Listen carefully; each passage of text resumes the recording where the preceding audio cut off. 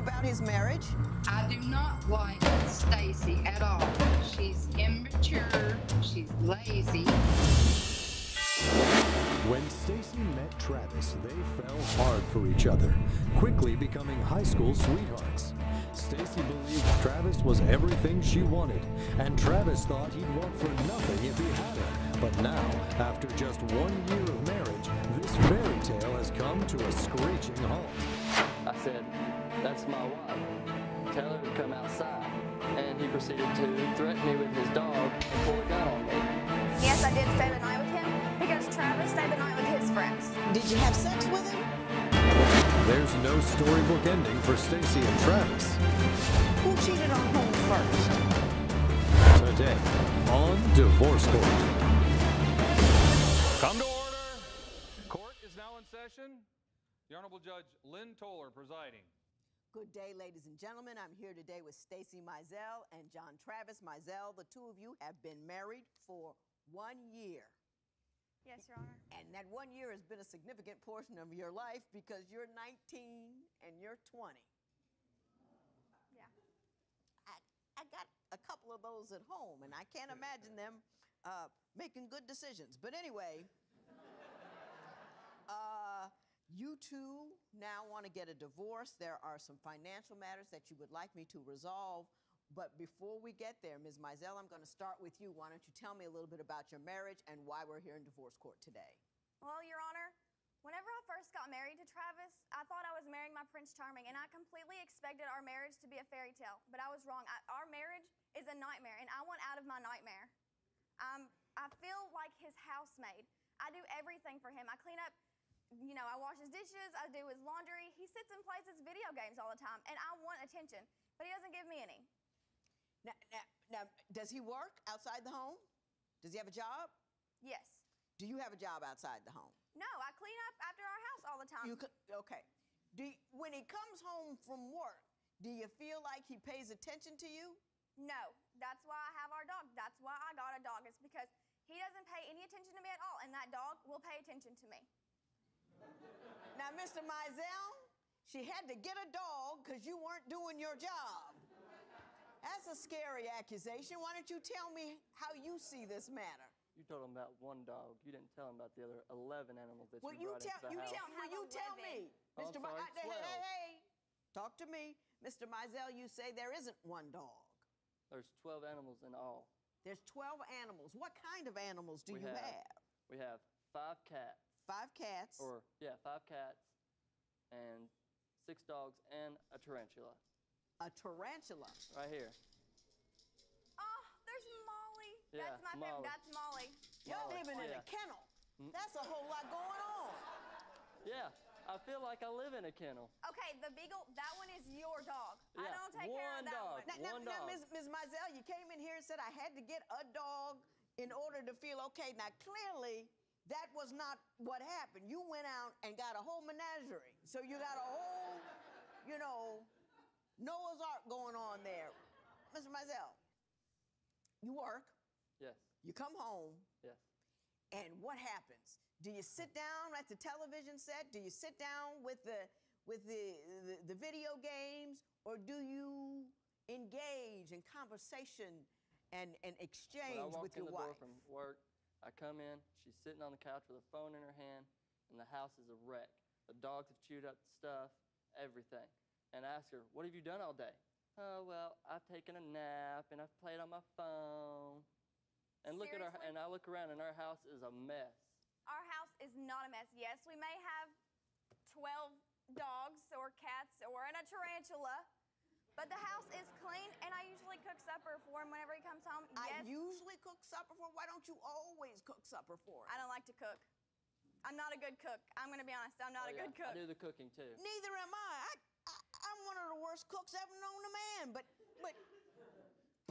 my man and my kids always have something to eat. They may not like it, but it's there because it's my gig. Are you getting all that housewife stuff done? Mostly, yeah. I'm going to be honest. Yes, I do sit on my phone sometimes, and yes, I do take a nap. Uh-huh.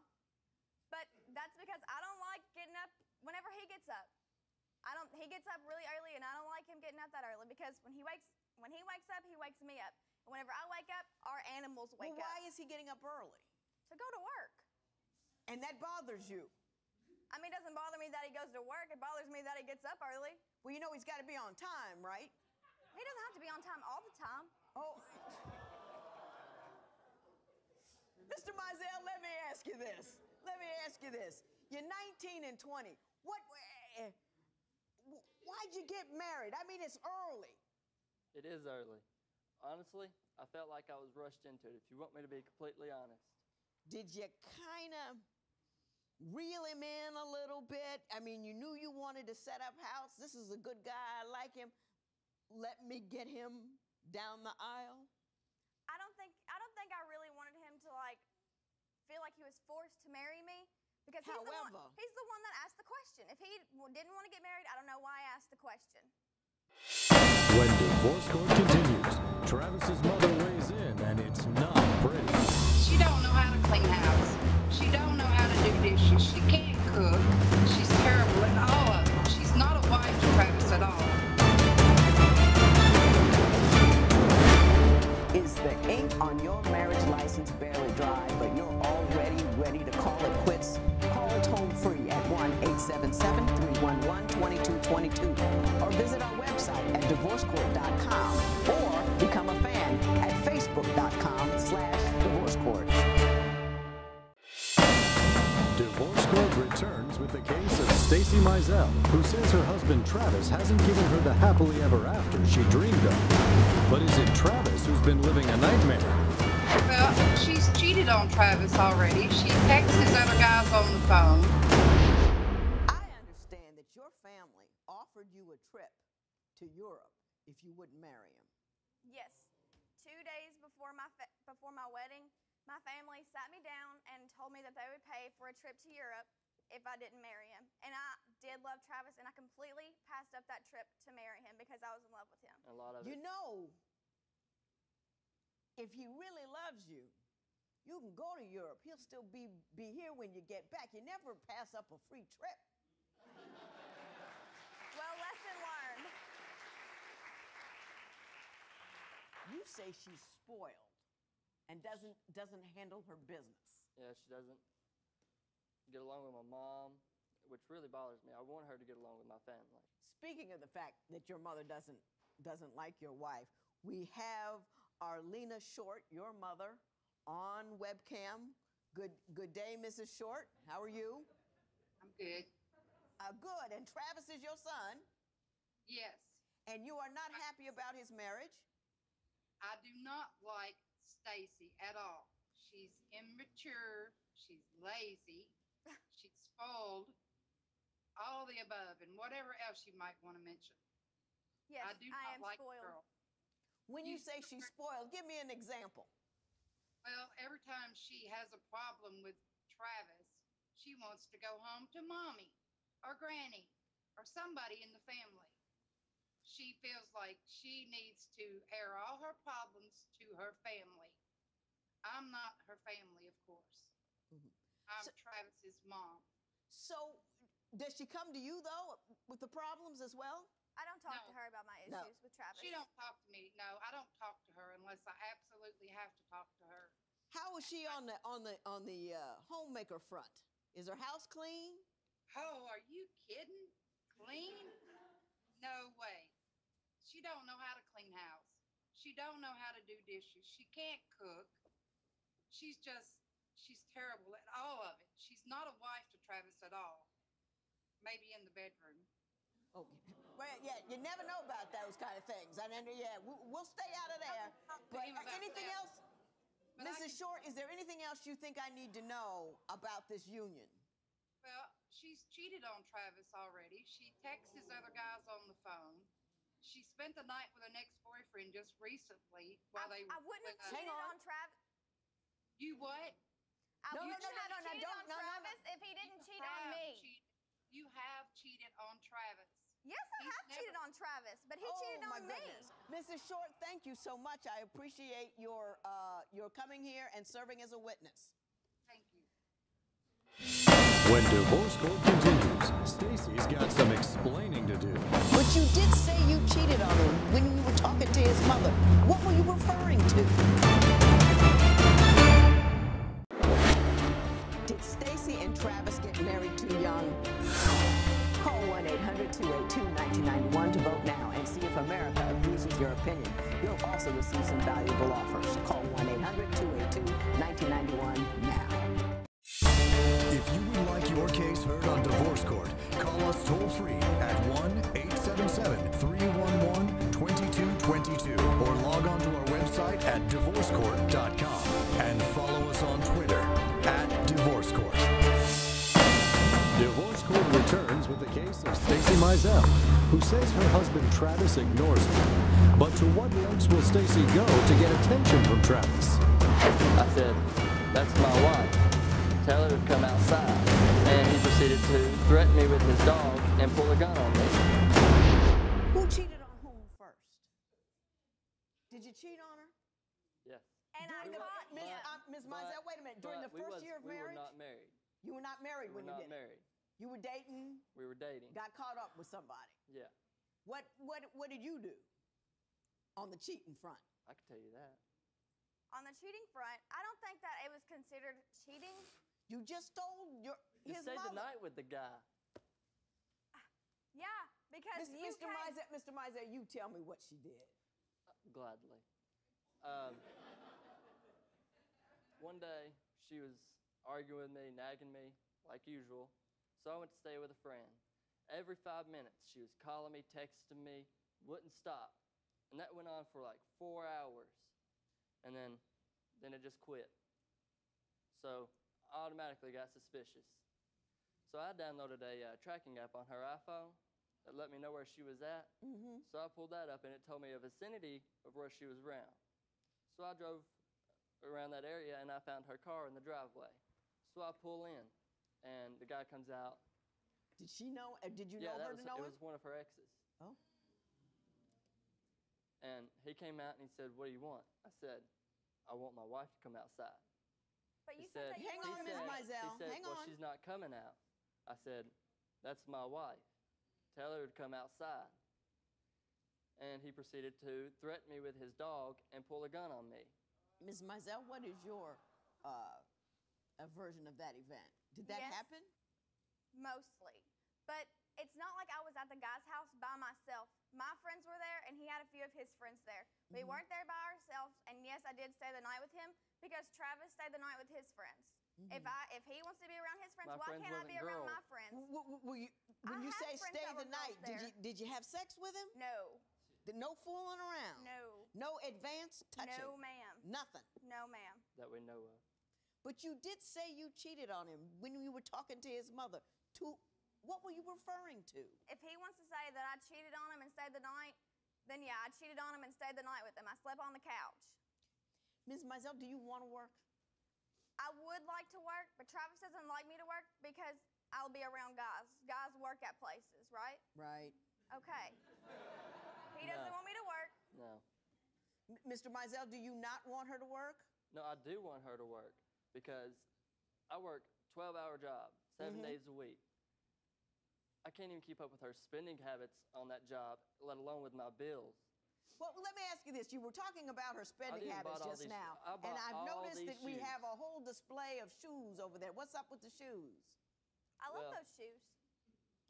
I don't understand. I mean, these are like $60 a pair of shoes.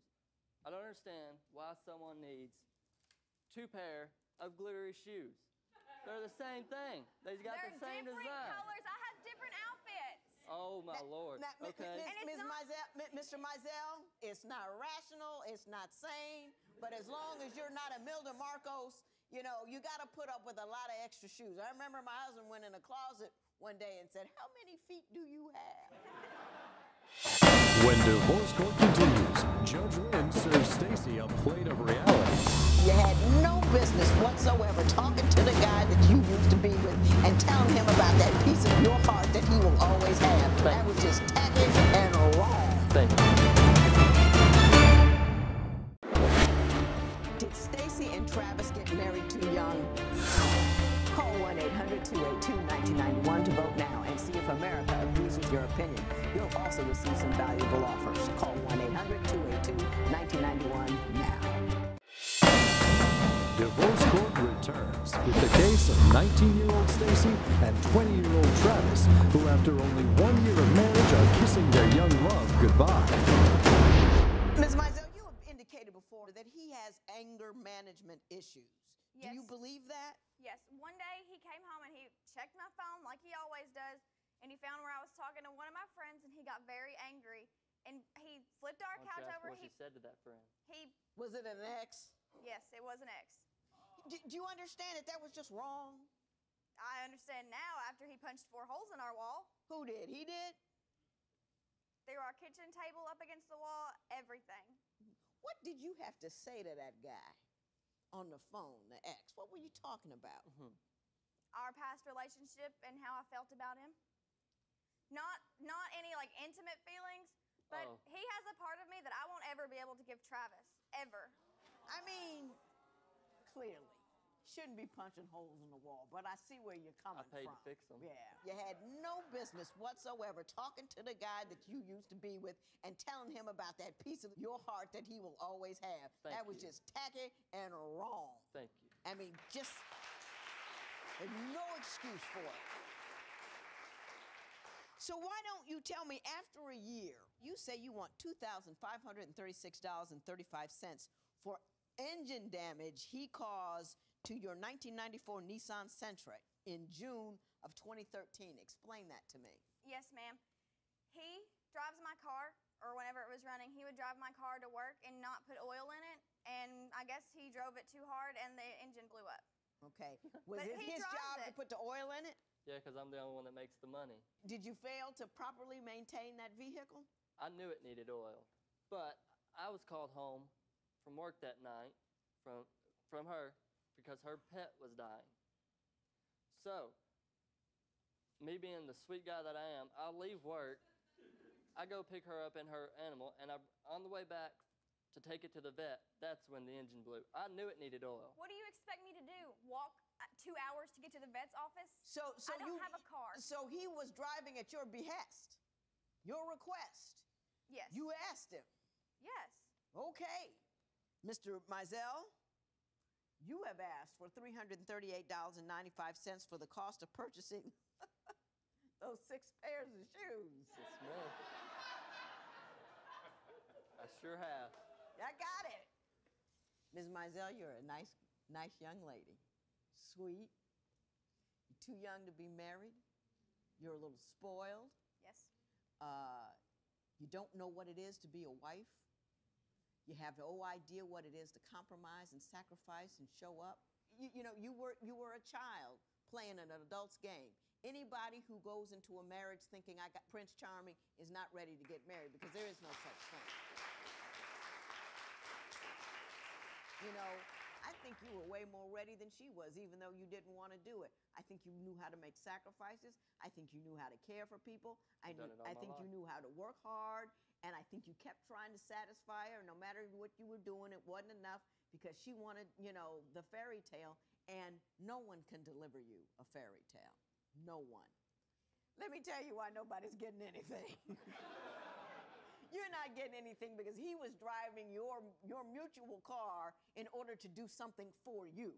And Mr. Mizell, part of marriage, part of life, part of living with women is living with a lot of shoes.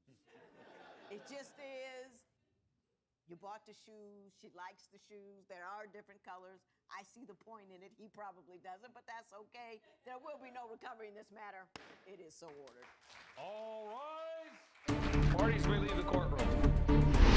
Stacie says their marriage is a work in progress, and one side of that progress is that Travis finally has come to the realization that Stacie is a woman and she is going to shop.